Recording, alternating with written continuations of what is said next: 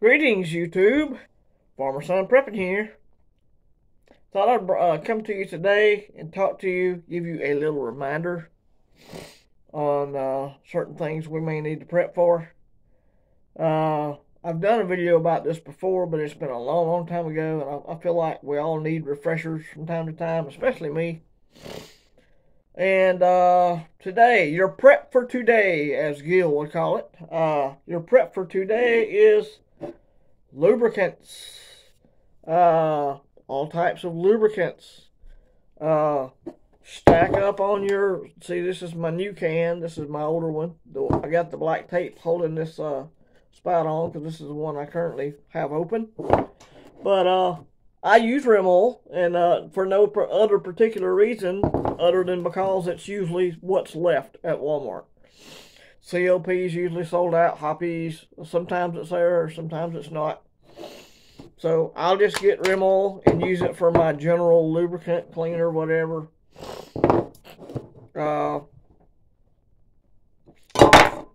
This is not a lubricant.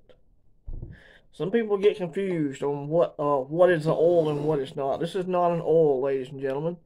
This is a water displacer. It's supposed to keep things from rusting. If you don't have anything else, you can put this on your firearms, but I prefer oil. This WD-40 stands for water displacement formula number 40. They did 40, the last one worked, okay? That's where the name came from, water displacement number 40. This is a rust preventative only. This does not lubricate. You ever notice if you use something like this on a joint, it'll make it quit squeaking for a minute or two, but you have to reapply all the time? That's because it's not oil. So, anyway, wanted to cover that. It's good to have now. I use it for lots of different things.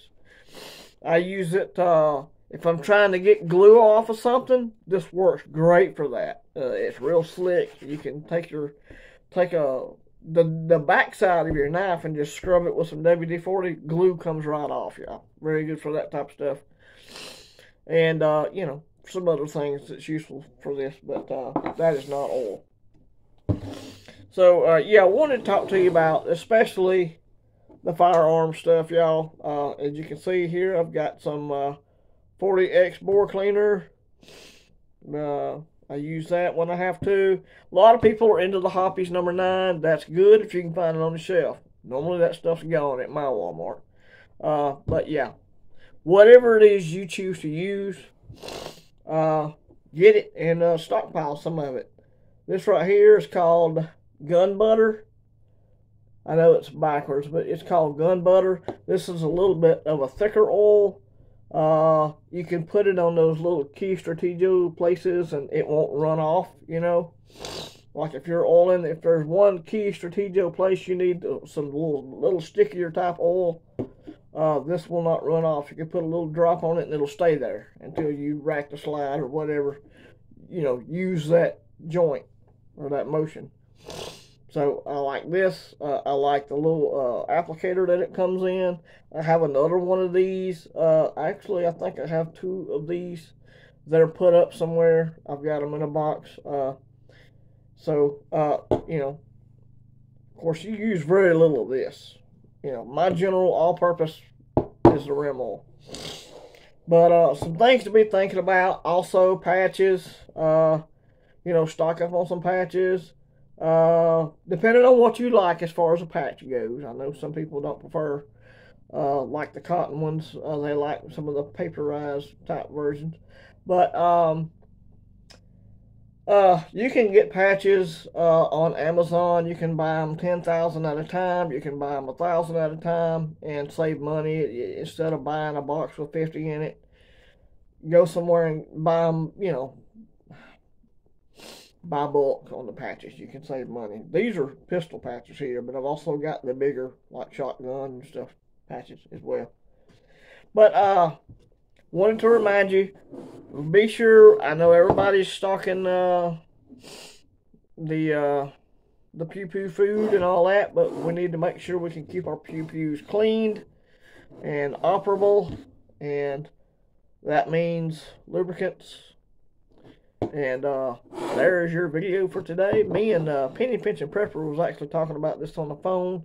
This is what gave me the idea to do a reminder on this video. This right here, little oil can. I have oil in here that I use to oil my fishing reels, which is rarely that they need it, but sometimes you just press the bottom of the can down there. I'm not going to do it because I don't want oil all over my desk. But these little things, you can get them pretty cheap. They're kind of vintage, but you can find them, yard sales or whatever. So good to have. All types of lubricants. I need to reorder my chain lube for the ATV and some things like that. I'm getting low on that. So think about your vehicles. Maybe oil, some extra oil for your vehicles as well.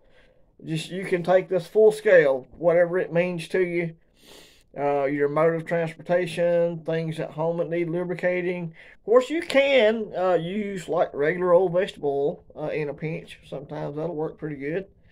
It's a little sticky sometimes, but yeah. Remember your lubricants.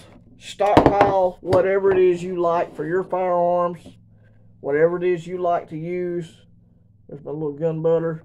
So just remember to have some extra stuff.